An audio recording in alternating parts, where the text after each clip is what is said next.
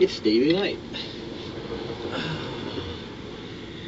And it's finally cooled down. At least mostly. It was up close to the hundreds.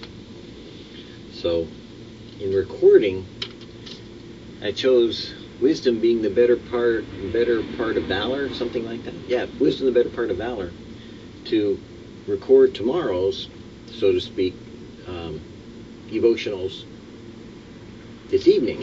So I didn't get caught in the heat of the day. And I have the umbrella down now, so it kind of dissipates some of the heat that's all collected here. And praise the Lord. You know, it's been a good day, even with the heat.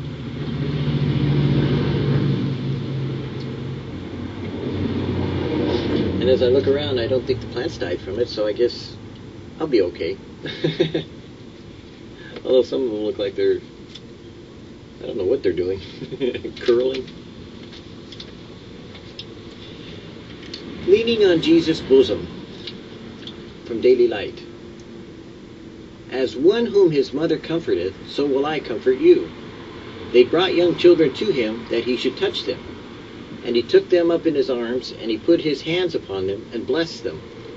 Jesus called his disciples unto him, and said, I have compassion on the multitude, because they continue with me now 3 days, and have nothing to eat. And I will not send them away fasting, lest they faint in the way. A high priest, touched with the feeling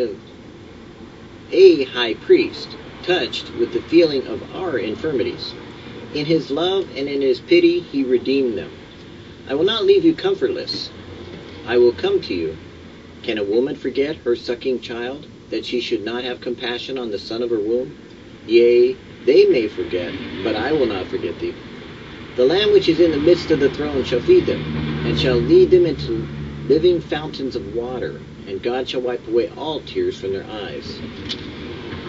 You know, I think about that living fountains of water, and it's like a rebirth or baptism. You know, it's like the ultimate spiritual baptism that would be awesome for our spiritual bodies. But that's just me. I have these funny ideas.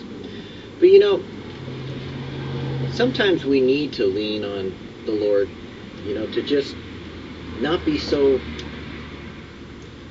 confident in our own strength that we forget and neglect to just relax and trust in the Lord, you know, to just kind of, if you blow it, to just kind of check out and, you know, check over with where you are with Jesus, and just sit down, and if he says not a word, recognize that he's just holding you.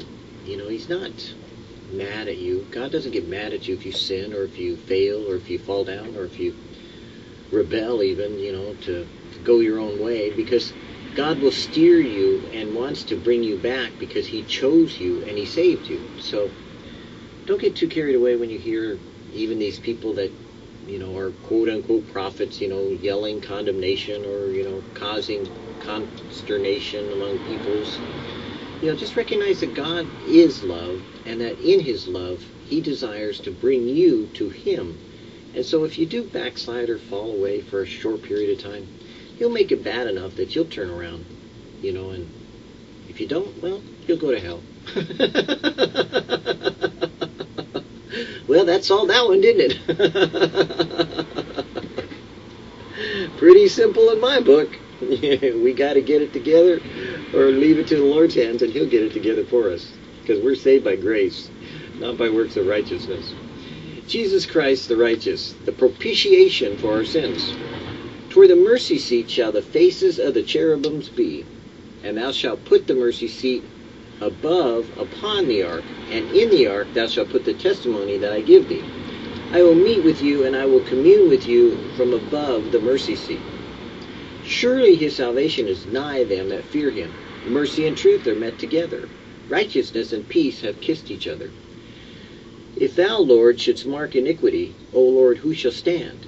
But there is forgiveness with thee, that thou mayest be feared. That's interesting.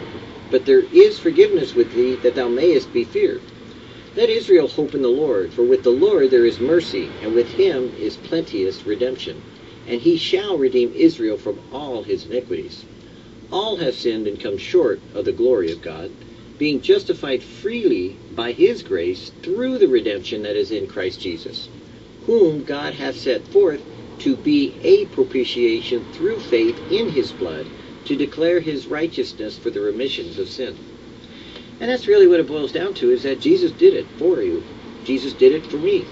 When I fail him, when I let down my guard, and when I don't know,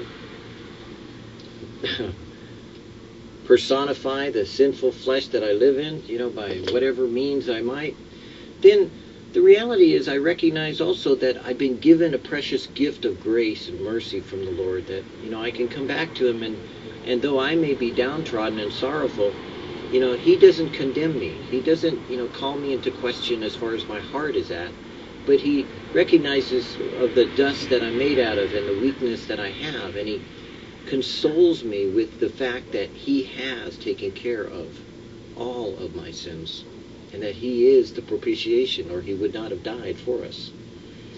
And while that's all fancy spiritual terms and words, it just simply means that if you want to be forgiven, you just got to ask. It's that simple. If you ask for forgiveness, just say, Lord, forgive me.